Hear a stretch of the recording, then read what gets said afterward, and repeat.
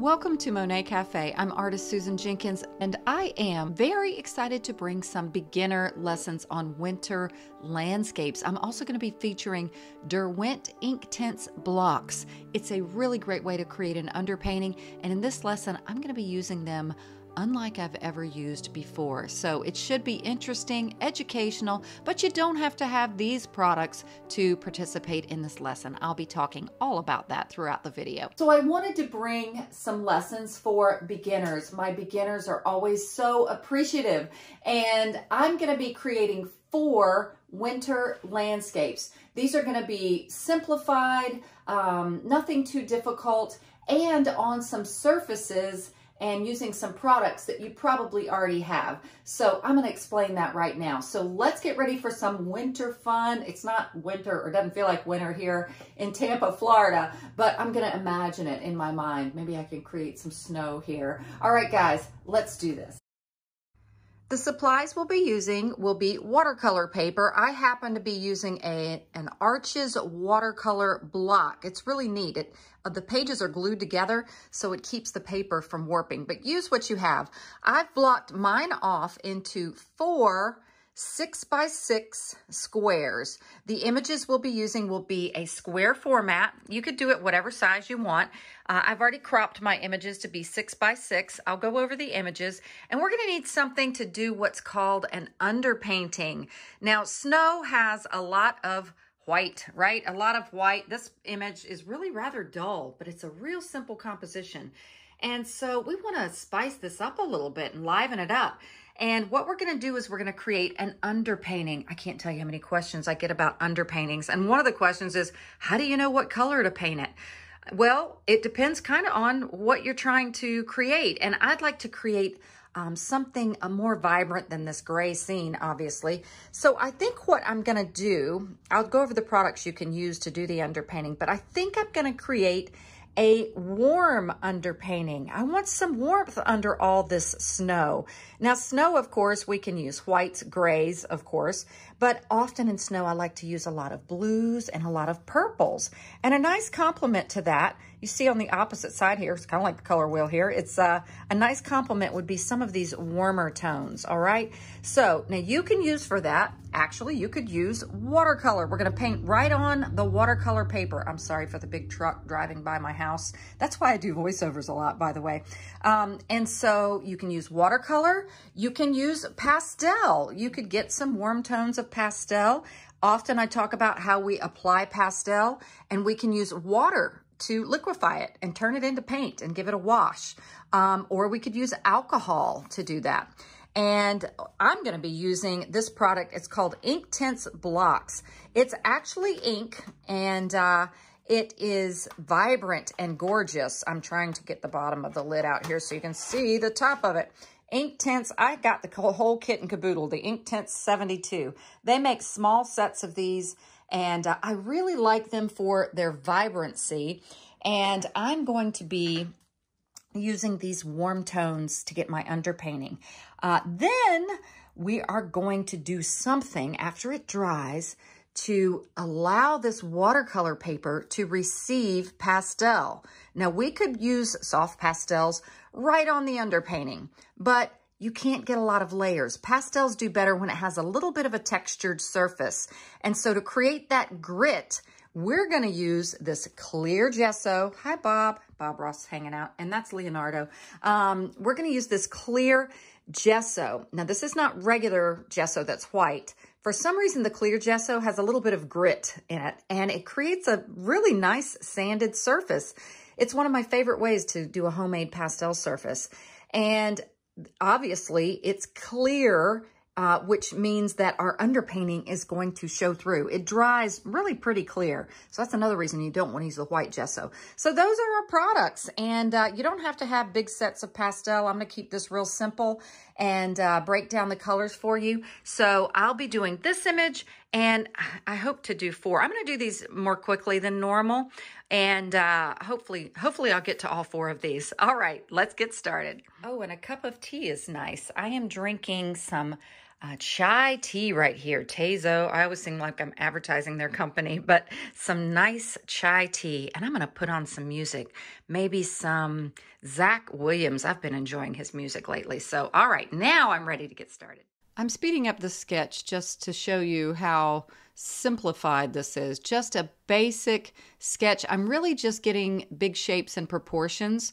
Nothing has to be set in stone. I get my hill, a few trees, and some background trees. Now, I think you're going to like the fact that I have used my second camera in this case. You see where you can see my hands? And I've zoomed in here, sorry if it looks a little fuzzy, to show you this new way I'm using them. I saw another artist do this technique where they literally just took water on a brush and applied it directly to the Inktense stick. And these little wells in the Inktense container are just for that, to create a paint, basically. So watch this. Wow, can you see how vibrant that is?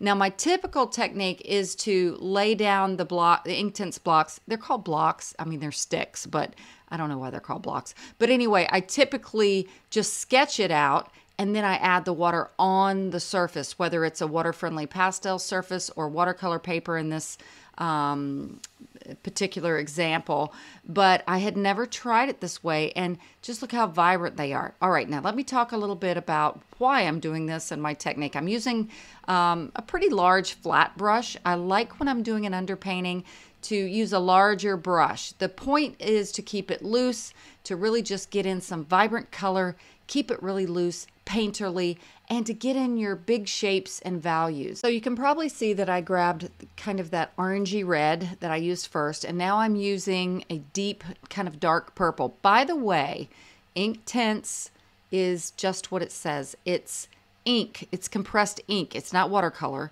It's compressed ink, and it is intense. The colors are very intense when you add water to them.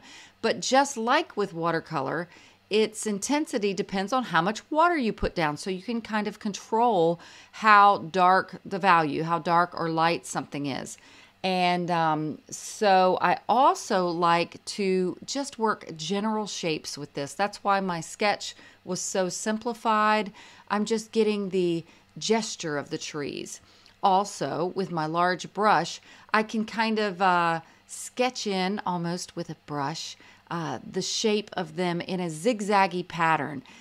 Pine trees, evergreen trees typically have more zigzags. So I'm not getting over complicated with where everything is. I'm kind of squinting my eyes, blurring things out, and looking at generally where things are.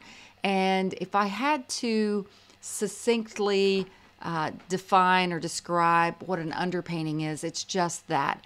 It's just kind of getting these large shapes, your values. Now you see right there what I did is I grabbed a little bit of a darker, I think I grabbed a darker, I may have added less water of the Inktense to create darker values more at the base of the trees and where some of those tree trunks are. You'll see me do that more in a little bit too. So again, to the underpainting, you're kind of zoning out, blurring everything out, and focusing on the big shapes and the energy, the movement of things without getting so caught up in every little detail.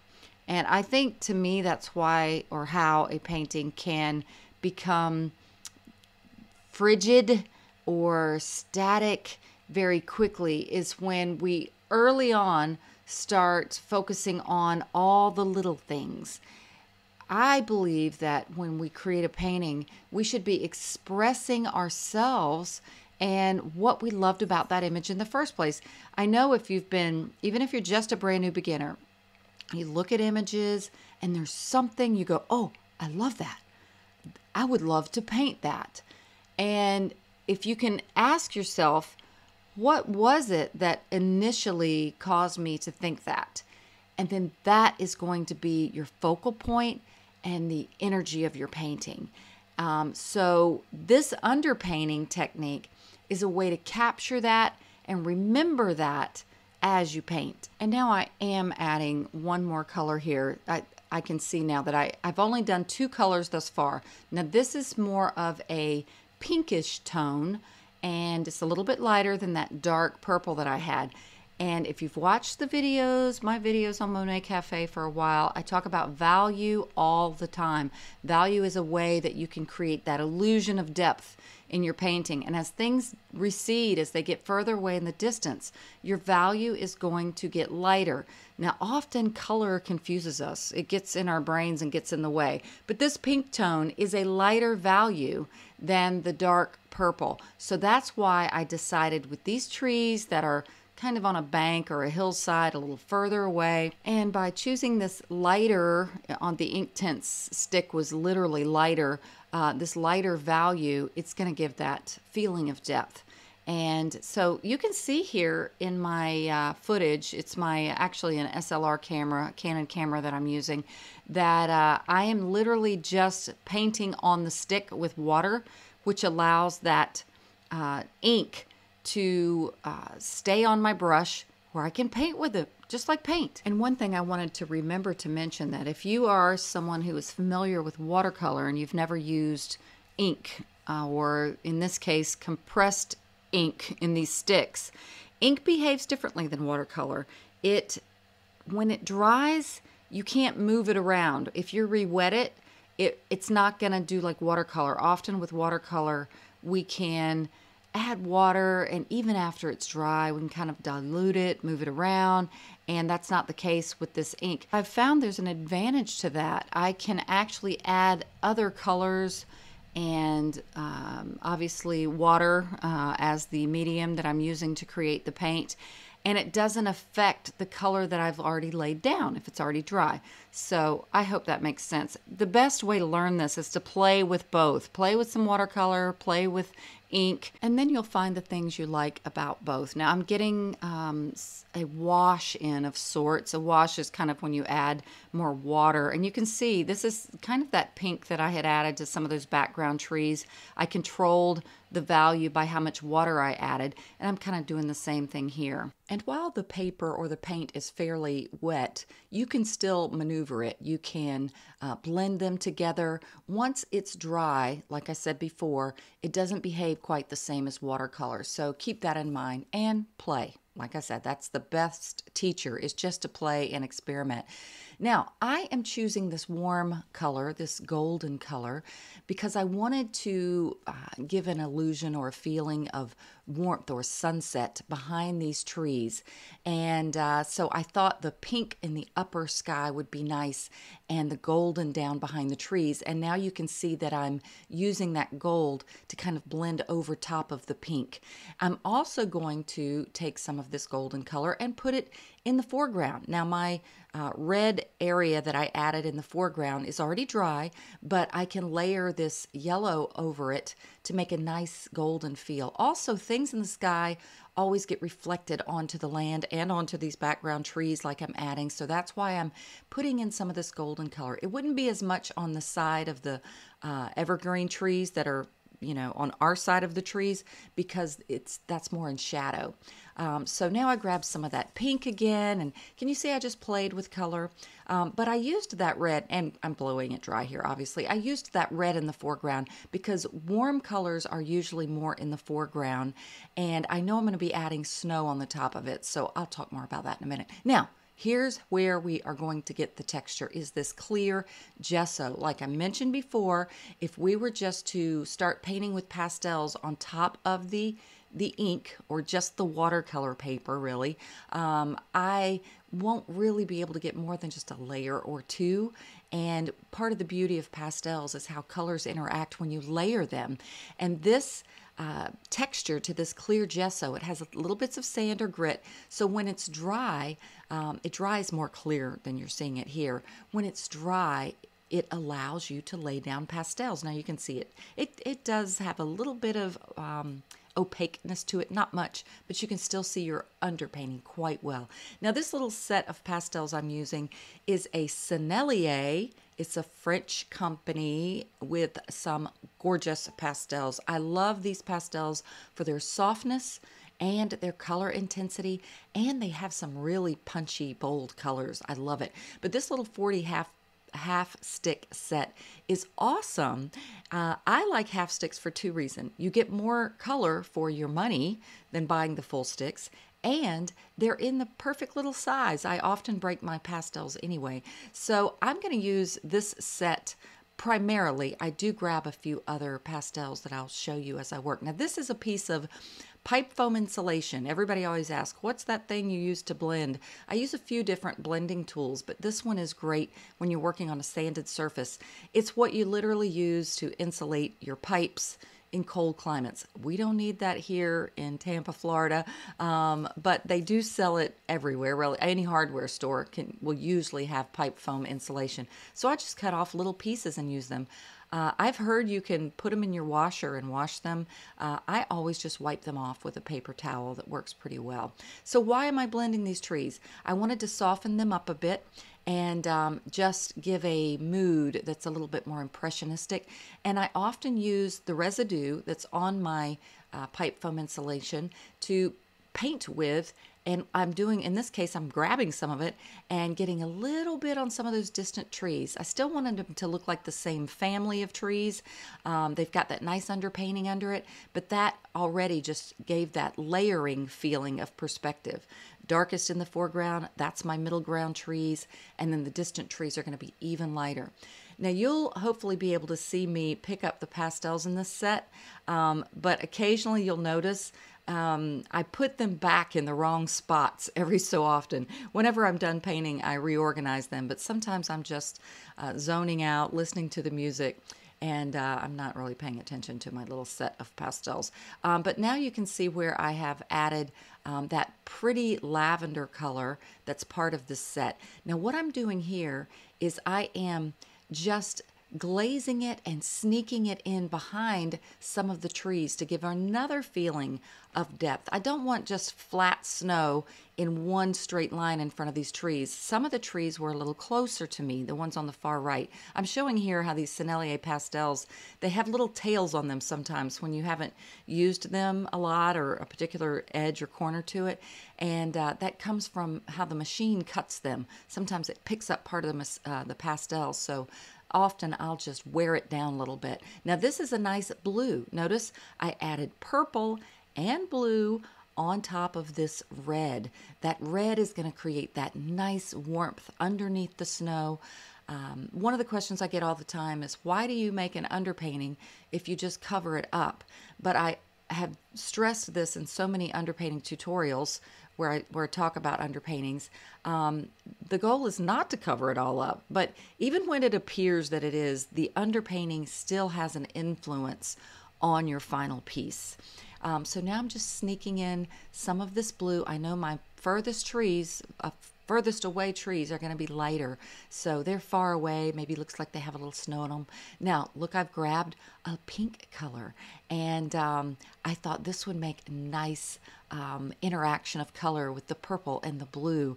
So it's like I say often, if you get value right, that's your lightness or your darkness in a scene that I've been talking about, how things closer are darker, things further away are lighter, and things vertical are darker, things flat are usually lighter. If you get those things right, you can really play around with color. You don't want to get haphazard with it, and the more you do this, the better you get at it. Also, too, with skies, notice I went and put that pink kind of at the upper sky, and now I'm gradually getting lighter. That's kind of how, or it is how skies work in nature, is they're typically of a slight darker value in the heavens up high, and they gradually get lighter and warmer down towards the horizon. And typically why they get warmer is because of the sun. Now, you think of it, well, what if the sun's not setting at the horizon line? Well, it doesn't matter, because a sky in general, our atmosphere is only so many miles high. I'll have to look that up and find out how high. So we're getting, in our area of atmosphere, we're getting warmth. As we get out of our atmosphere, the heavens cool off. So in general, things are cooler up high and a little darker up high, and then just gradually get warmer down towards the horizon line and lighter. Now I'm adding a little bit of light colors. Remember how I talked about the color layering? I decided I wanted to add a little bit more of this blues and purples down here, a little darker value, because foregrounds are typically a little darker, and I want to give that feeling of a hill kind of rolling up. So the bank that's facing me is a little more in shadow than the part that's a little more flat up kind of towards the trees and that middle area. And up to this point, the video has been all real time. I wanted to speed up this last part so that I can show you one more of the paintings. And I did complete all 4, but each of them had a little lesson in itself. So I decided to just give this one more of the real time, and then the other ones, 2 more actually, the last 2, I'll give a separate lesson on. In one of them, I will actually create a green underpainting for a snow scene. Yes, a green underpainting, and it worked really well. So that's something to look forward to. Also, if you're a patron of mine, you will be getting my color notes. I think for 2 of these paintings. You'll also be getting my cropped reference images. I'll show them here, but my patrons usually get the extra goodies. And if you don't know what that is, to become a patron of mine, it's on my Patreon page. Patreon is a great way where people can support artists or all kinds of other creators. And to be a patron of mine, it's only $5 a month. There's no long-term commitment.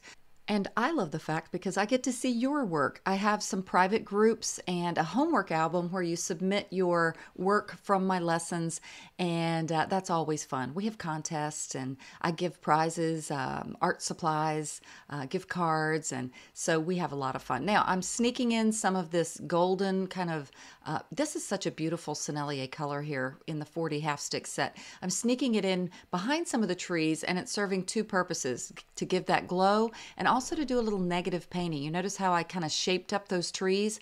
Often with trees, instead of drawing branches or leaves positively, we carve in negatively. And when you sneak in little colors like this, it just gives a little pop.